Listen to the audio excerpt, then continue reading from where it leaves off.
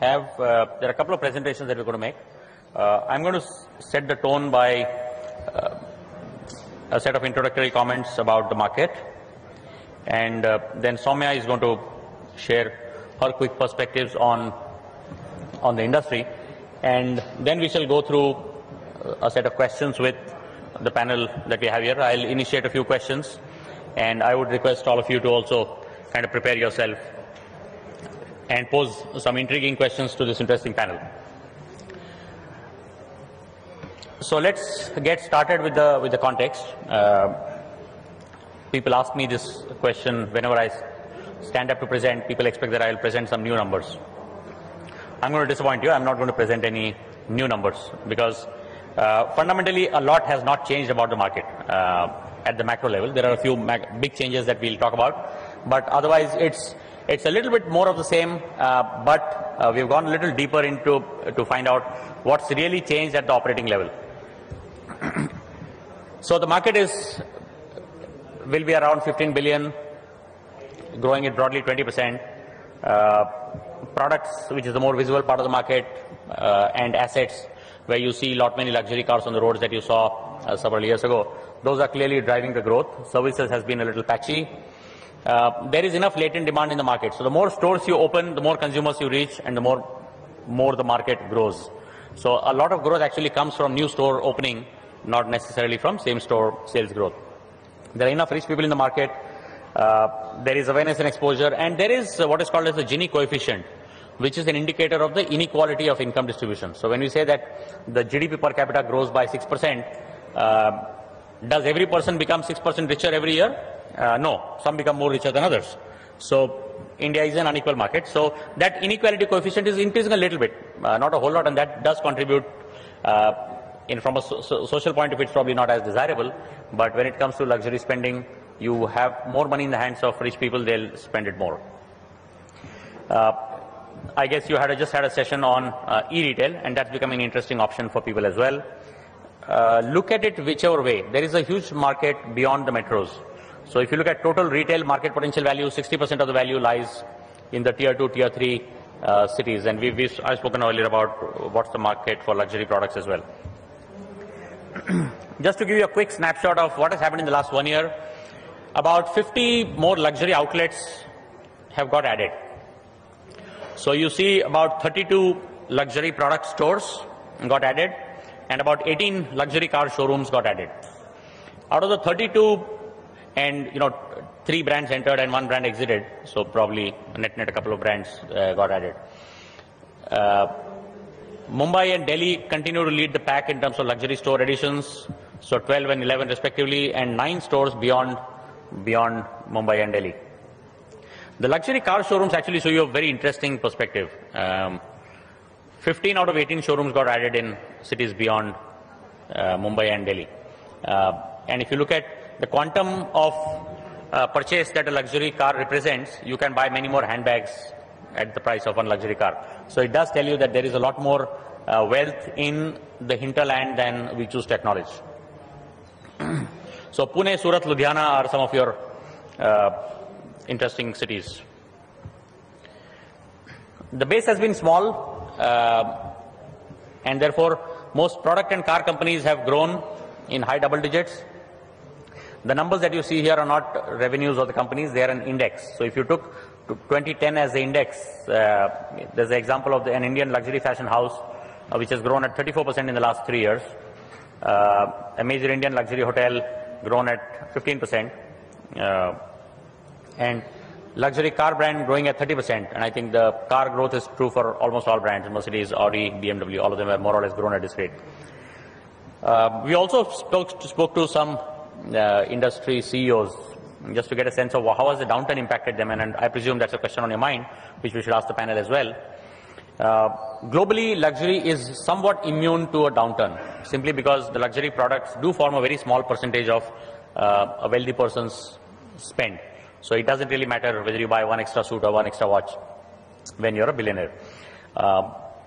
And in India also, the downturns does not seem to have had a major impact on the market. People have become more cautious, but it's not as if the growth rate has dramatically slowed down. But yes, high import duties continue to be an issue.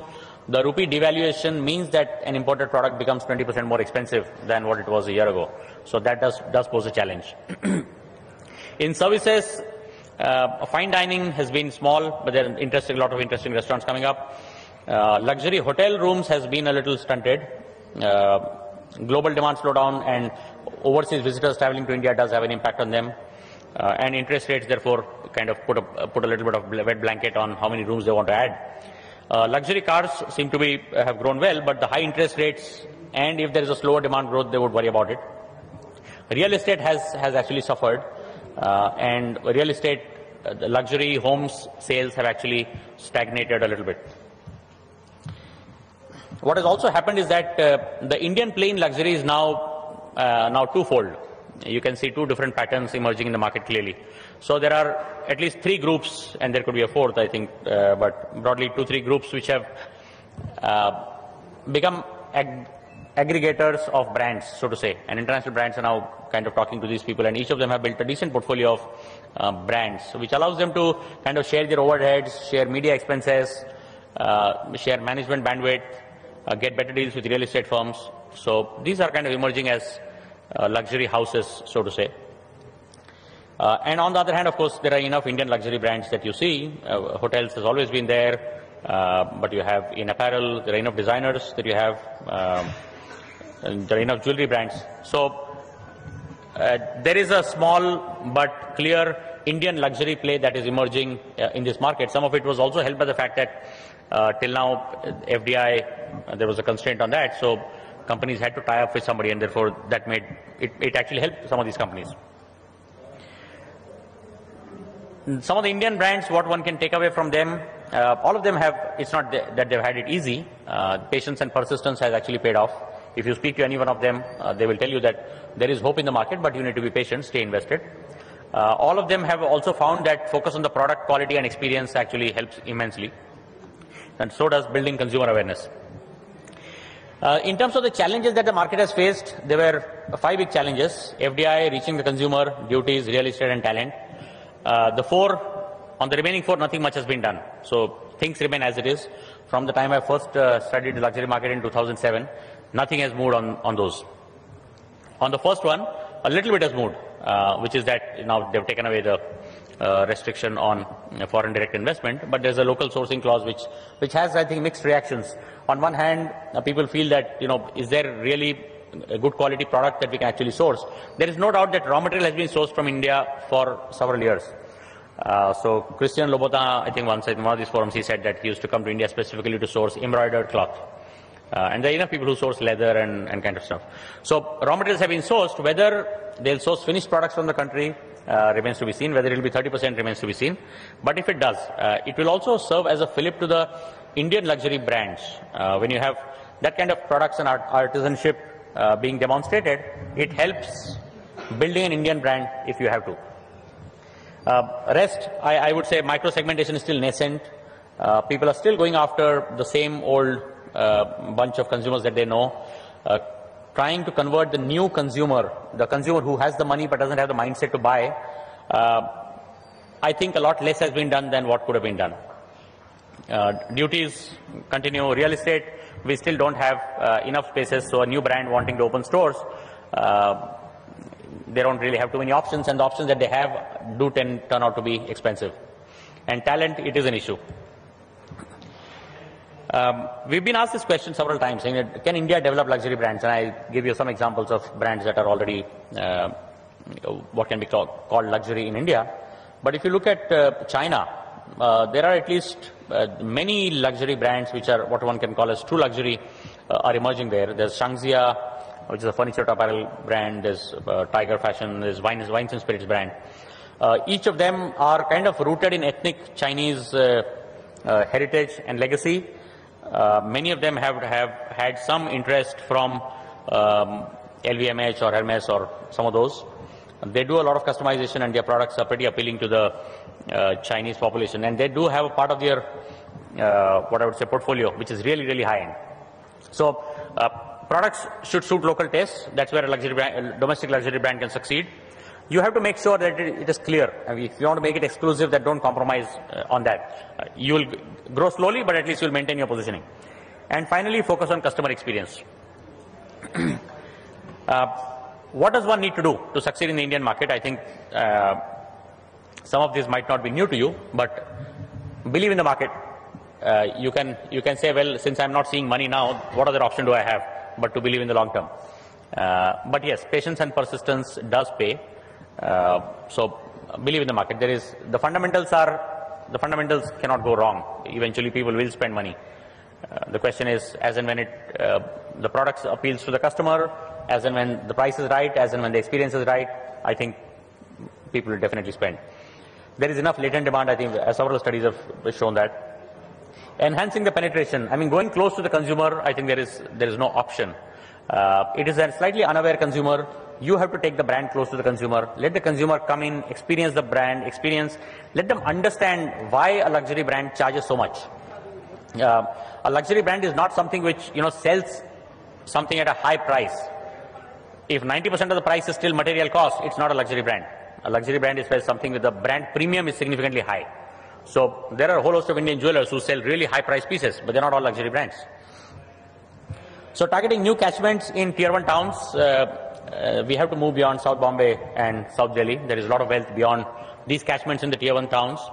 And we have to go to tier 2 cities as well. And we strongly believe that recruiting new customers who have the money but not the mindset is actually, they're going to be your future customers of tomorrow. Customization and education and getting people to experience the brand is good.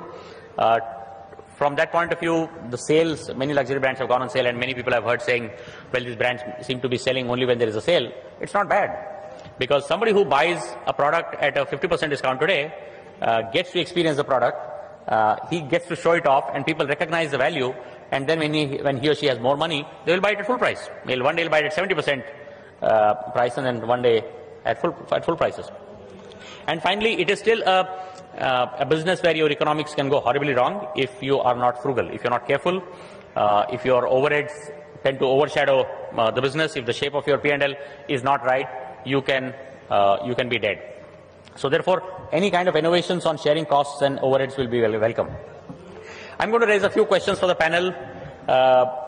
Is the luxury market and subsegments, if any, immune to the slowdown? Do you see the FDI deregulation as a big boost to the industry? Is local sourcing a big constraint? And finally, tapping luxury consumers, what has worked, what hasn't? But before we do that, Soumya, can I invite you to make your presentation? Thank you. I'm Soumya from Luxury Fact. There might be some overlaps between mine and Lesh's presentations, but I'll move through it quickly. I'm going to just explain a few reasons why luxury, what makes luxury brands tick and what doesn't. Just a quick glimpse, although he has already given the numbers, but still. Indian luxury market projected to reach USD 14.72 billion in 2015.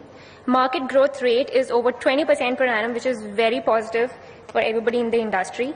India has 7,730 ultra high net worth individuals, of which 109 are billionaires. But despite so much of money, brands are still not able to make inroads as much as is expected in India. Potential reasons of exit. First is mismatch of partners. Joint ventures, franchisee models sometimes fail because brands are not able to get the correct partner who understands their product value, who understands their customer service. One example is Deg Rizogano, a jewelry and watch brand which came to India and very quickly exited the market. Another example is Murjani Group. It had Jimmy Choo, Gucci and a few other brands in its fold, but it exited the luxury business completely and focused more on the mid-range budget brands. Mr. Murjani says imbalance between franchisors and franchises is one of the biggest challenges for luxury retail in India. Second reason, which is probably the biggest reason, is lack of luxury retail space, high import duties, and Indians buying abroad.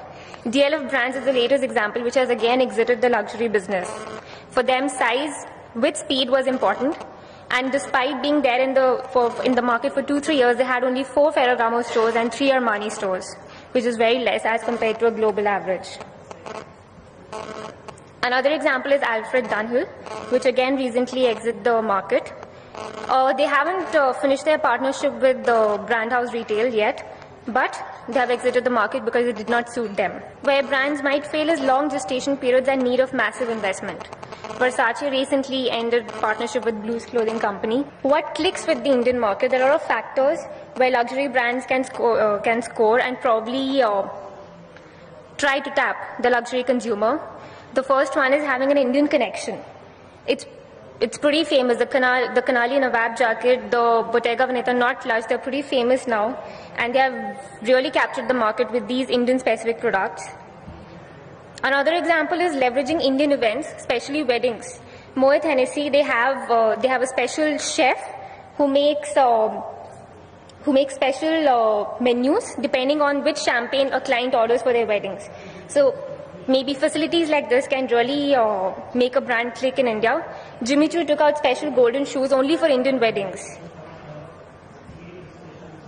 Second is communicate with aspirational consumers, because as Nilesh said, you have to go over and above the set target of consumers you have.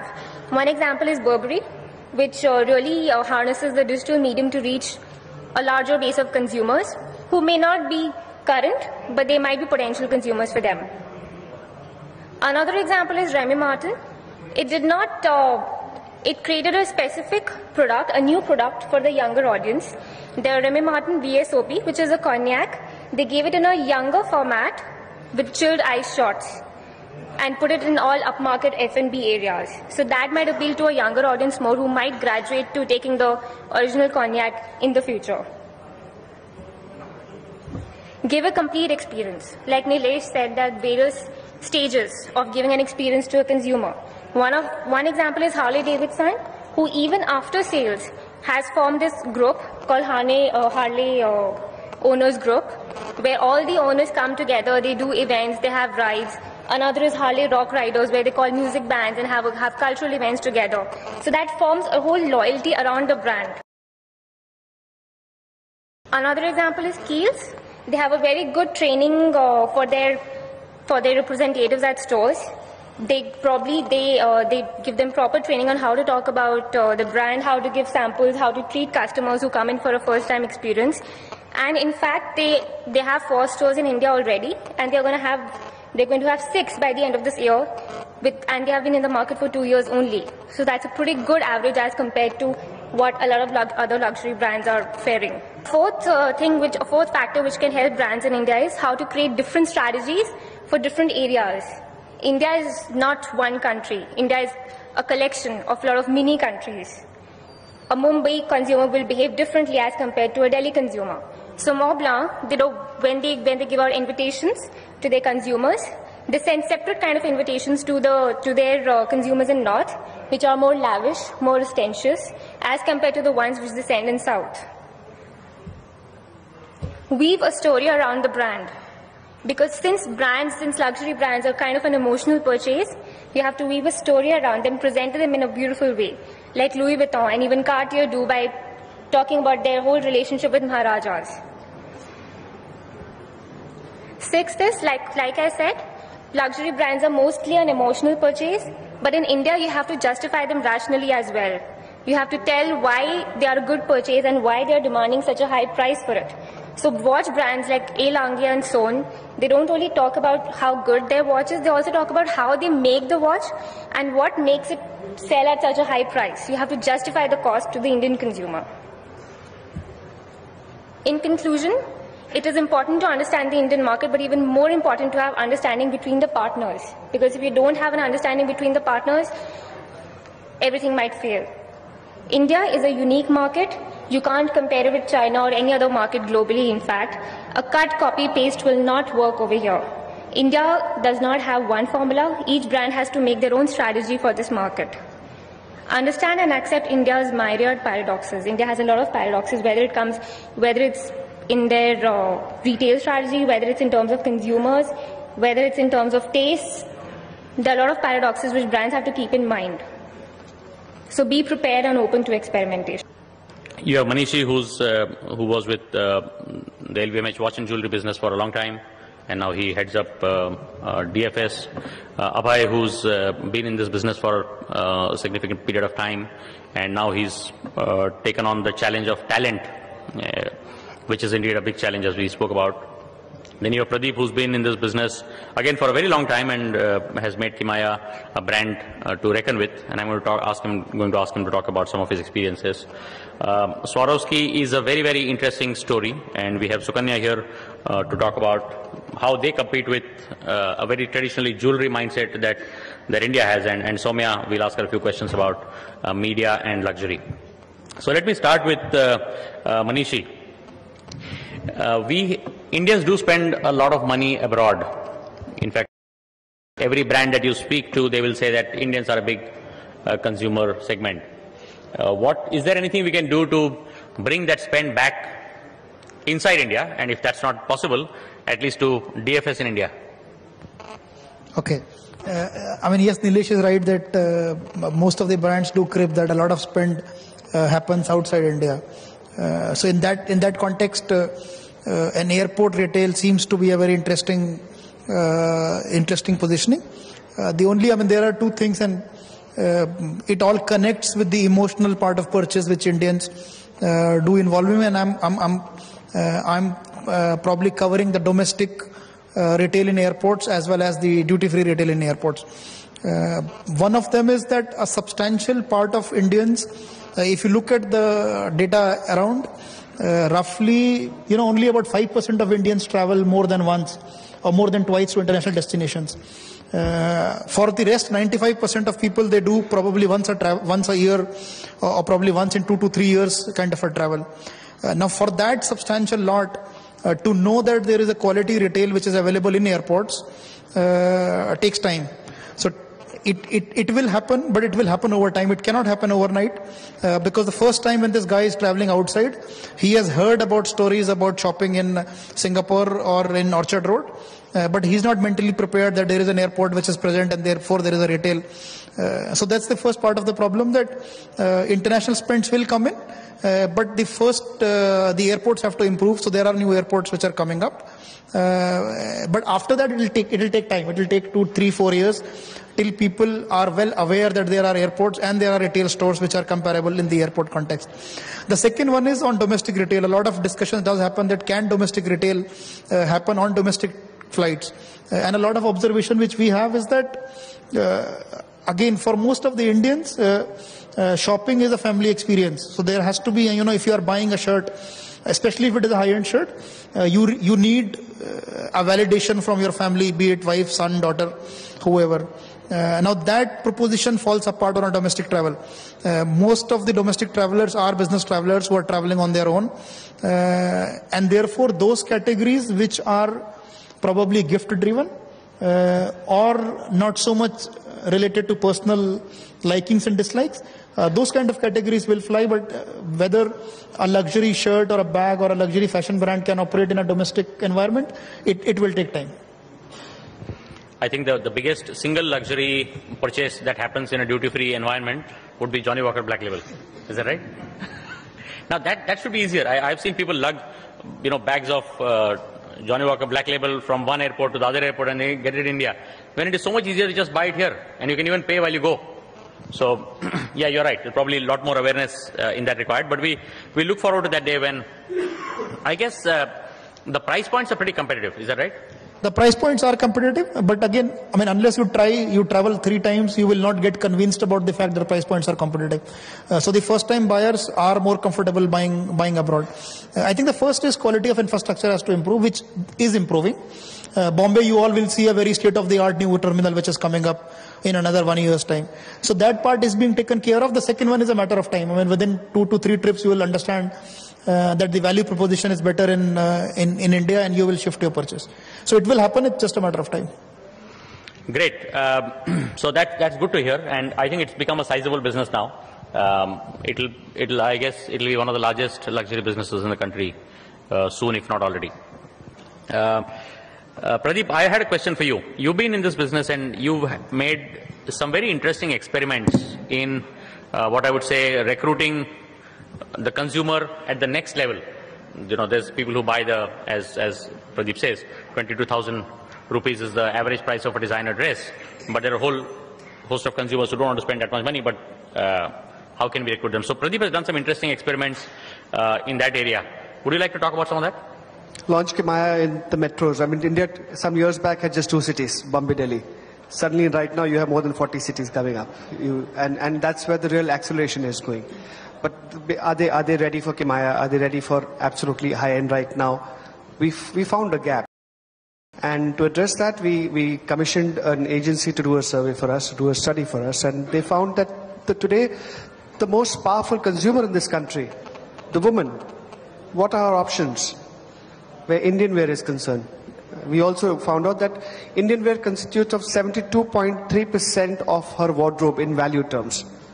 And where is she buying? Where is she spending that money? So there are a couple of brands, national brands, who are there. I can't name it on this forum, but the average MRP of those brands, women's wear brands, was around 1,250 rupees. And beyond that, if she wanted to spend more than that, because the man in her life spends 2,000 on his shirt and 2,000 on his trouser, he spends 4,000-5,000 on his look. If she wants to spend more than 1,250, then she had to buy designer wear, which is available only in the metros, and which the average price was 22,700 rupees. So we found a huge vacuum between 1,250 and 22,000. So either you buy the Maruti 800 or you buy the Phantom. There's nothing in between.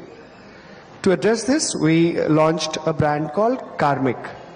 Karmic is based on 3 principles: aspirational, affordable, and accessible, the 3 A's. Today, what does a woman aspire for in terms of clothing? What is the highest that she can aspire for? Is designer wear?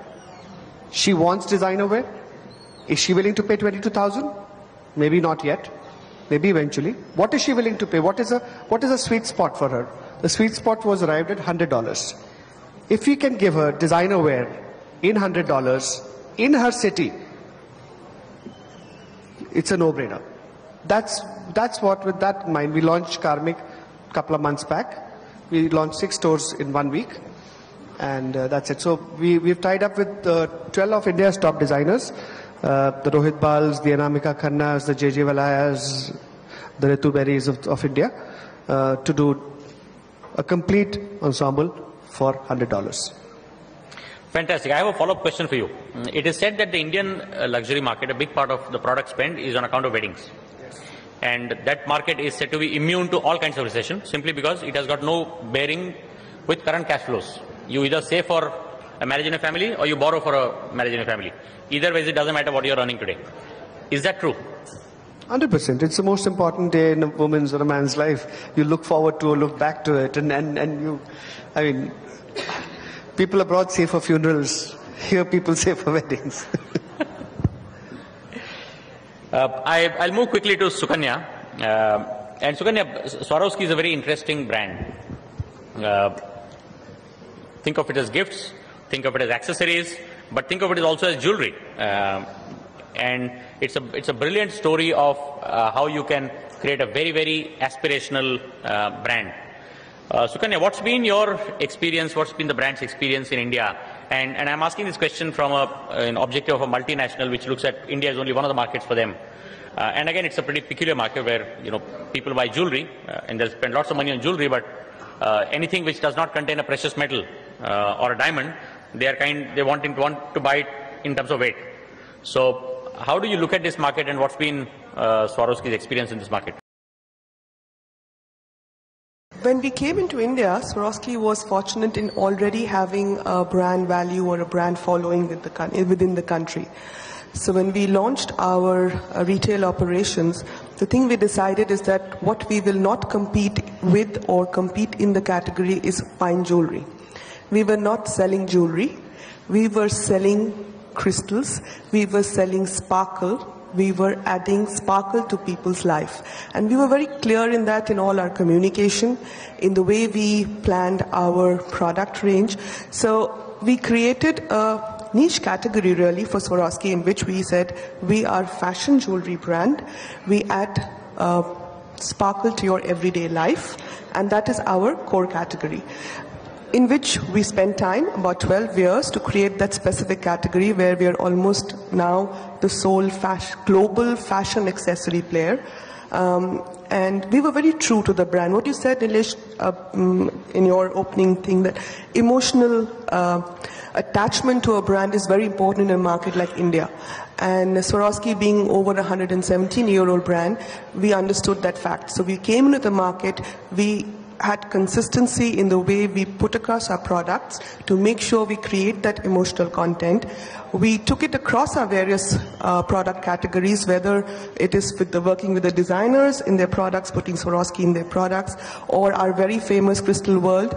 The common communication across was able to create within the emotional mind space of the consumers of crystal as a generic word as Swarovski. And that has taken time. That has taken time, a conscious effort to do that. And that is what has been, I think, the fundamental of our success in the market. So we never really competed with the fine jewelry gold because we do not believe that we are catering to that same demand from the consumer. We are catering to a completely different trigger of purchase, which is that I need to look good. I need to look good in an everyday life. In my everyday wardrobe, there should be something which adds that wow factor. I have a pair of Swarovski cufflinks. It's a nice yellow-colored crystal, and I wear them, and I quite like them. Do you think Indians are moving towards that stage where they are willing to look at a product as an item of beauty and not necessarily in terms of the intrinsic, value of the precious metal or the stone that is in there? Definitely. I think as Indians, we are really evolving. We are discovering our style. We have a large percentage of working women who have their own money, their own income. And we want to be what we are. We are very Western now in our way we are moving out, and we will adopt practices which make us feel good. We are also very particular to do it in a way which is Indian. But definitely, I think we are there that we want to indulge and spend on ourselves to give ourselves a personality defined by what we are sporting on our bodies. Great. Thank you. I'll turn to Soumya now, and I have a question for her since you run a luxury-focused magazine. Magazines do play a very important role in promoting awareness of brands, and elsewhere you'll see that the women who spend money on luxury products, they also spend equal amount of money on not equal amount of money, but they do spend money on buying magazines like, L'Officiel and, which tell them about the latest fashion trends and what to buy and how to spend their money. What's been the experience in India? Are these magazines really making a difference to the luxury awareness? Absolutely, because if we talk about the customer journey framework today, there are four broad steps to it. First is awareness, like you said. Second is exploring a brand. Third is actually making the purchase. And fourth is having a post-sale relationship. The first two stages is where the media really helps. Awareness and actually exploring the brand and considering it and figuring it out if it's really worth your money. So yes, magazines are making a difference. Magazines like Vogue and Harper's Bazaar have become so popular. It's like a household name. It is like a Bible it's like a fashion Bible today. So yes, media is very important and they are making a difference. That's good to know. And I used to have this ongoing conversation with people in the jewelry industry earlier, where a lot of them used to advertise in trade magazines, and I would ask them, who really reads this magazine? So one diamond head advertising in a diamond magazine, which is read by another diamond head. It's really a very incestuous circle, really not reaching the consumer who should be buying. But thereafter things have changed. If you open a Femina today, it will be full of advertisements from diamond and jewelry companies. So likewise, do you think these magazines are really reaching a consumer who's not aware? And are they playing a role in converting them? Because many of these magazines tend to be expensive. They tend to be distributed in places where only the people who already know about them are likely to get them. Are they crossing the barrier of going beyond their zone of comfort? Some of them are, but I think this is where online media really helps, because even if a print magazine is not reaching them, online portals, online magazines, social media, these are medias which are reaching across the borders. So brands need to target these media immensely, and which they are not, honestly.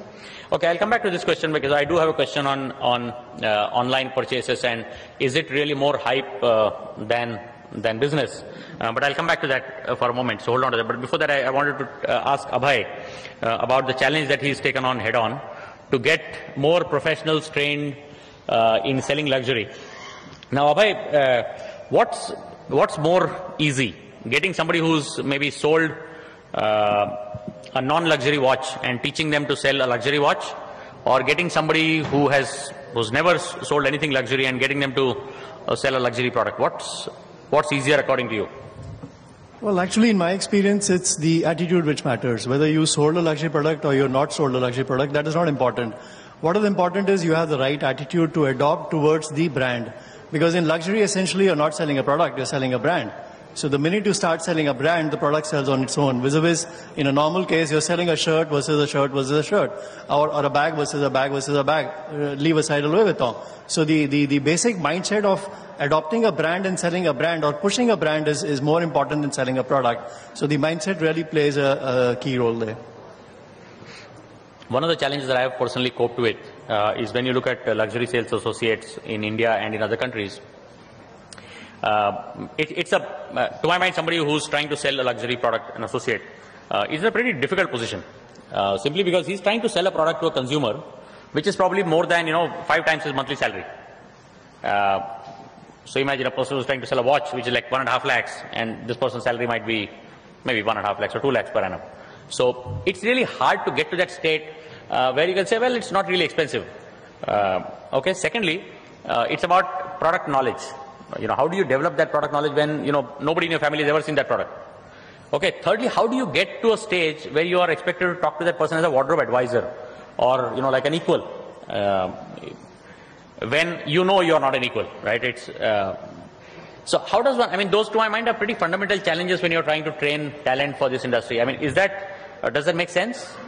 No, you're 100% right about that, Nilesh. But what is happening is the brands are investing towards the routine in terms of educating them about the brands. And if you go into, let's say, top-notch stores like a Tom Ford store, for example, you'll find the sales associates dressed in a Tom Ford dress. The idea is that they are experiencing the brand because they don't belong to the socioeconomic background. So the brands are investing in trying to bring up their life, their quality of life, ensuring that they experience the product so they can talk more rapidly about it. Yesterday there was a session here where somebody was talking about athletes selling a Nike product, because he can then experience the product and he can talk properly about it. So the luxury brands have begun to take training and education into a very, very serious aspect, and they are beginning to invest in the manpower, because all the brands realize that one of the key reasons why they are failing is that lack of customer experience, and that doesn't happen because the salesperson himself doesn't understand the product. So it's a question of experiencing it yourself, then sharing it with the customer. You have any sense of how big the gap might be, the talent gap might be? Is it really a big shortage? Is it like a minor shortage, or is it just a myth? Well, as per National Skill Institute research, the numbers projected is that we'll need somewhere like 1.76 million people for the luxury trade by, say, 2022. So that's a very large number if you look at in terms of sheer size. Mind you, this covers the entire spectrum of luxury. Today, luxury is into hospitality, travel, tourism, fashion, automobile, watches, fragrances. Typically, we only look at fashion, or we look at jewelry or maybe watches as luxury. But what happens to the travel and tourism sector, which is a large employer? What happens to the aviation sector? What happens to the automobile sector? So those are the sectors which also require, they are very, very, let's say, manpower conducive. So those numbers, those are the kind of people which are going to be required in terms of a very, very large requirement. Good. That's good to know.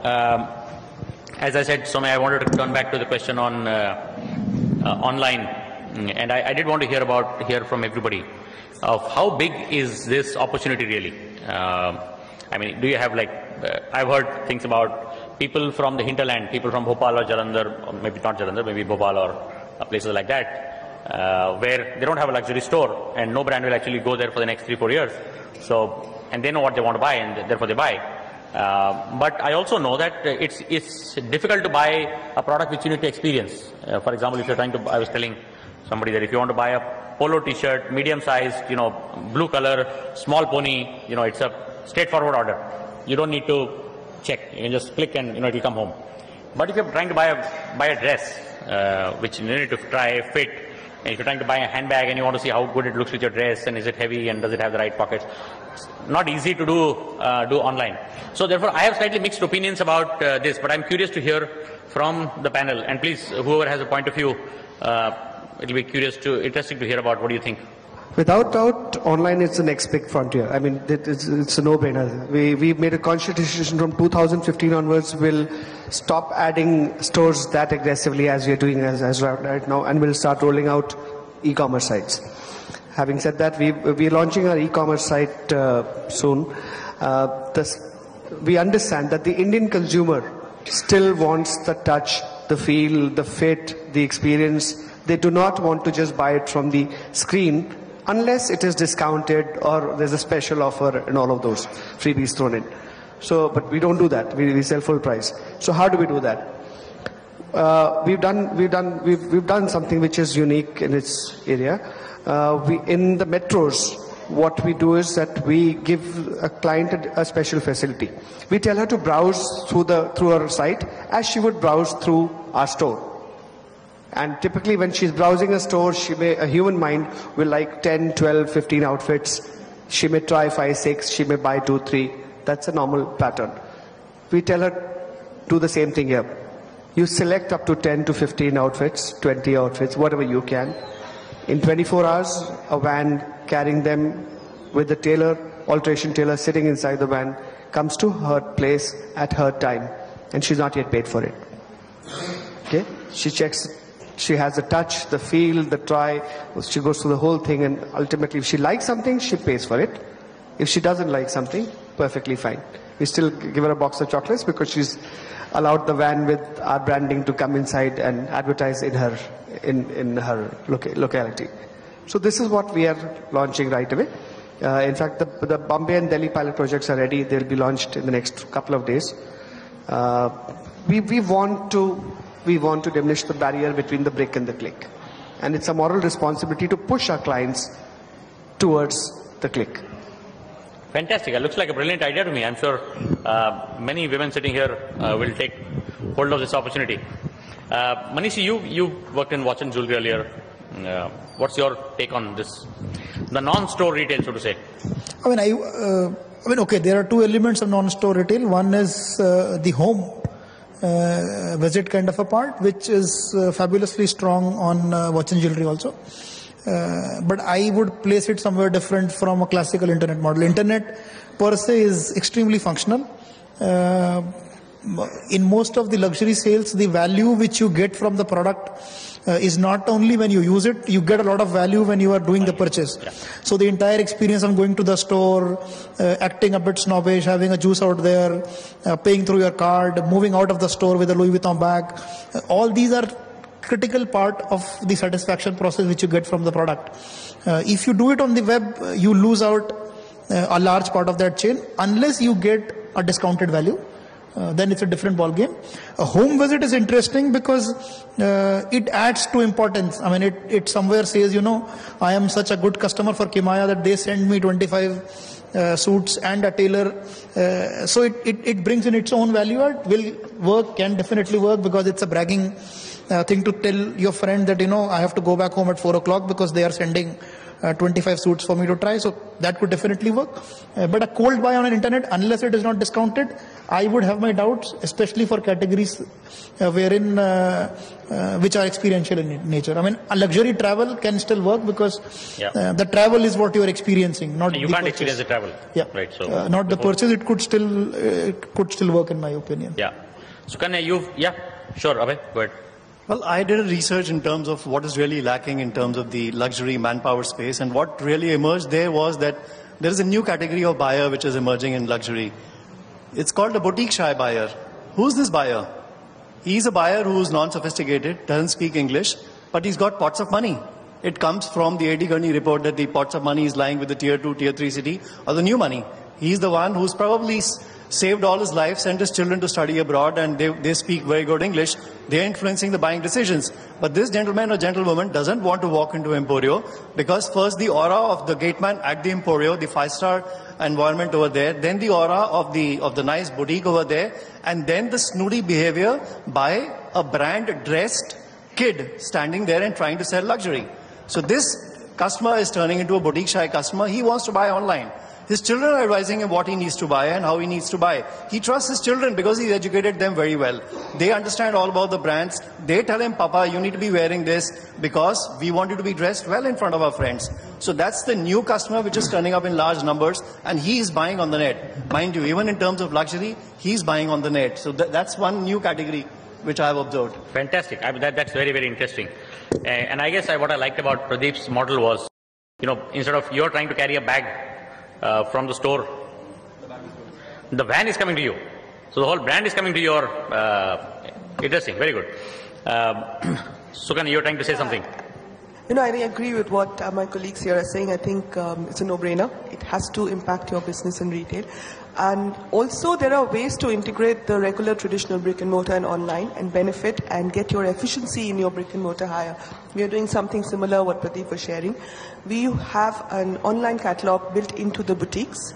So if you're gifting, you come into the store, you see what you like, but because it's a gift, you can make sure that you just order it online from the boutique itself, it gets sent.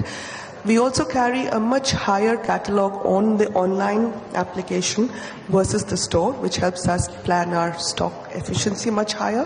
The SKUs, which are slow sellers, are on the online catalog versus as physical stocks in the boutique. So it's a nice integration across models to basically give a better consumer experience, because I do agree for premium and aspirational products, you need certain amount of touch and feel, trying it out, though there's a lot of technology which is helping us even overcome that in terms of touching and making sure you get a feel.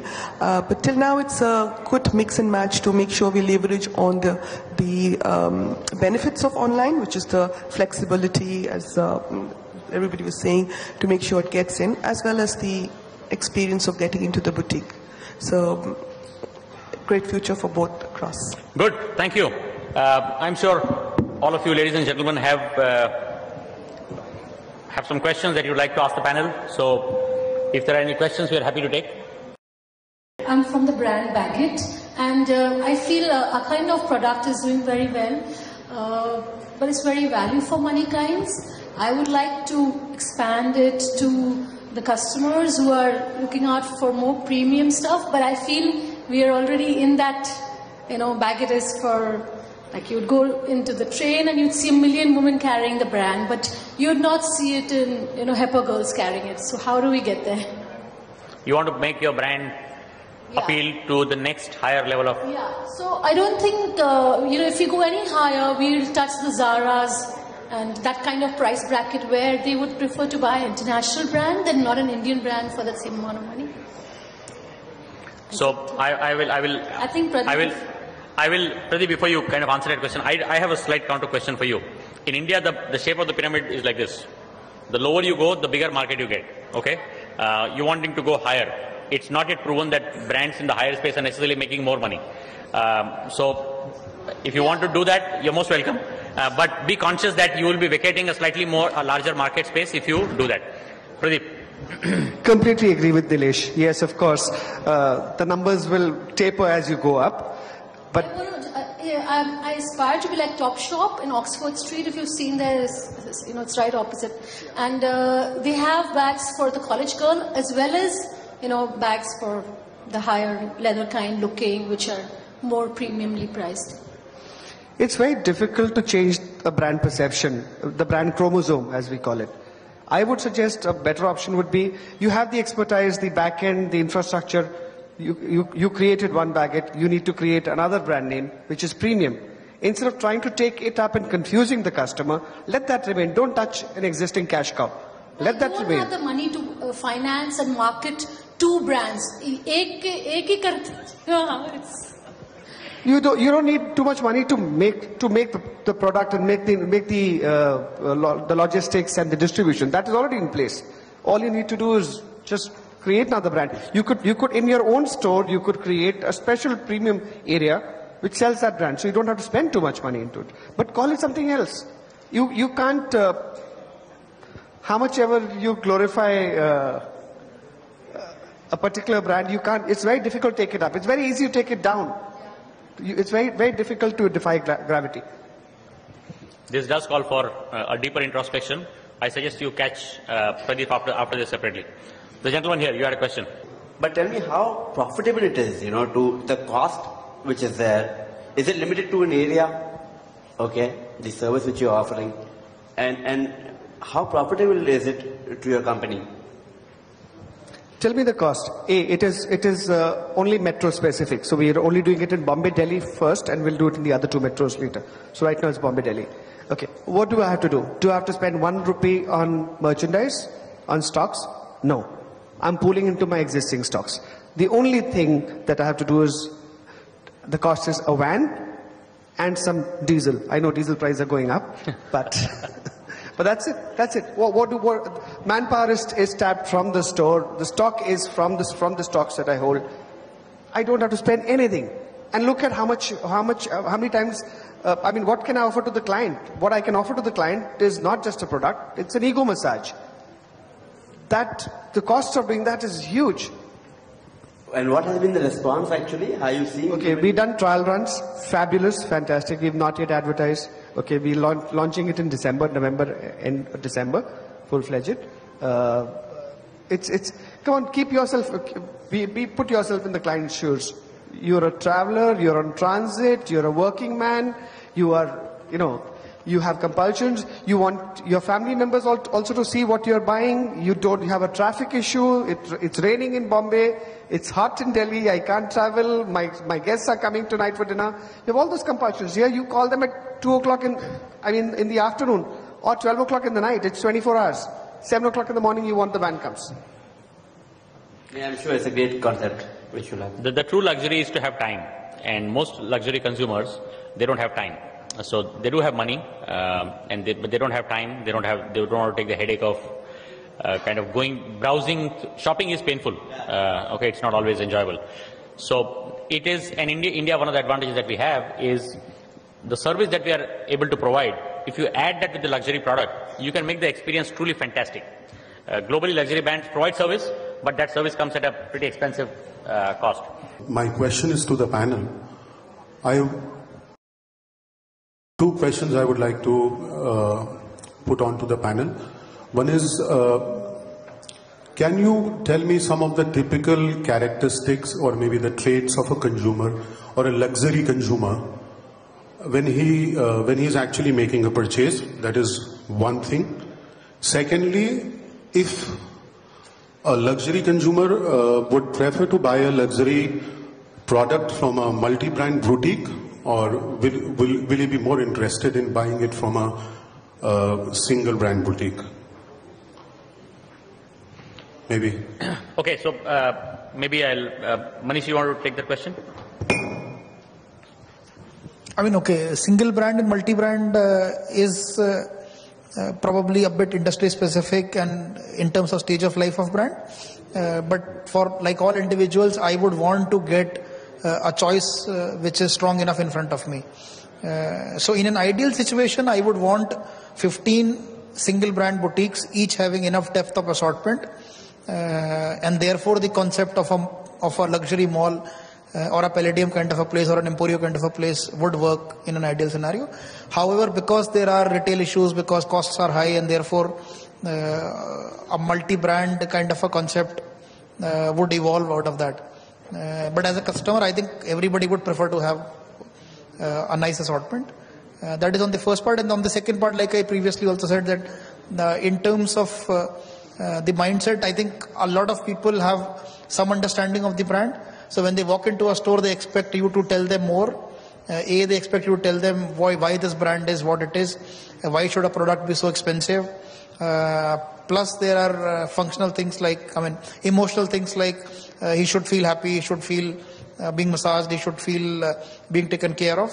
And the third part is that if there is an after sales issue or a quality issue, then it falls apart. So yes, he is willing to pay you a premium for a price, but he wants top-notch quality on that kind of thing. I since being into retail myself, my experience is India has got, or maybe any city has got a very niche client of luxury product buyers. And we have also seen that when a consumer is actually buying a product, maybe he has not come to buy a luxury product, and it is very difficult in India to understand who has actually got how much money.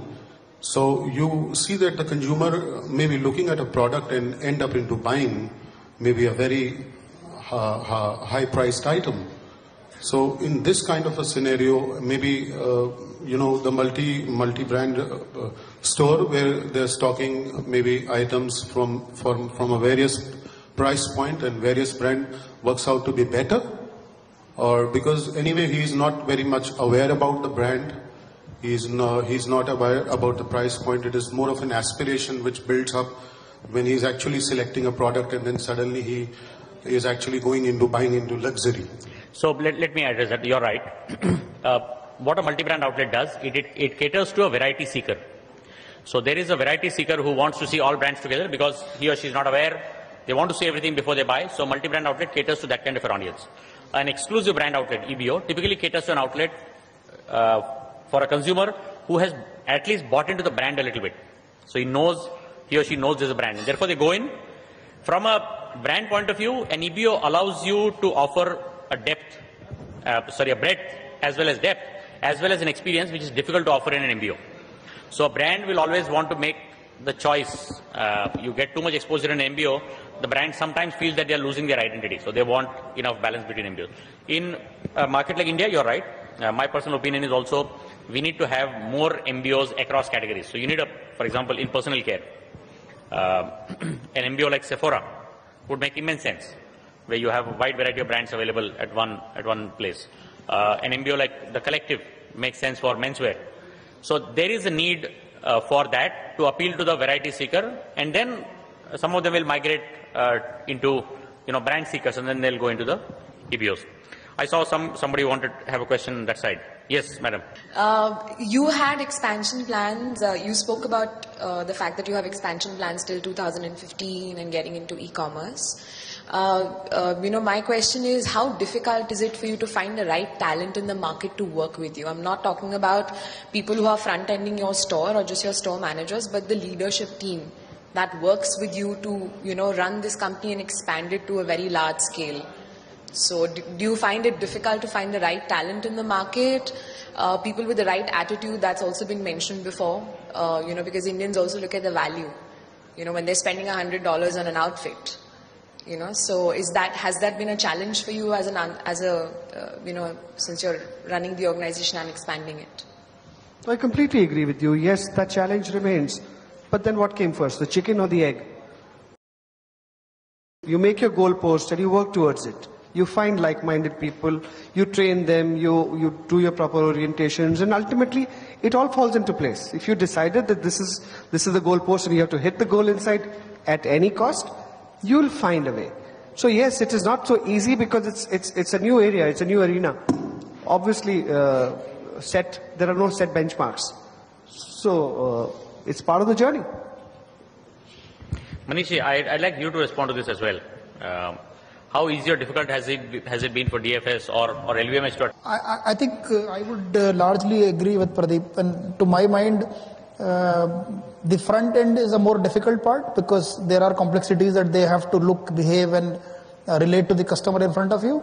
But if you look at back end and the leadership part of it, it's not so much sector specific. It's not so much luxury specific. I mean, a good manager who has a good sense of the ground, who understands and the basic model by which you solve a business problem, to my mind is very much similar in a FMCG environment or in a retail environment or in a luxury environment.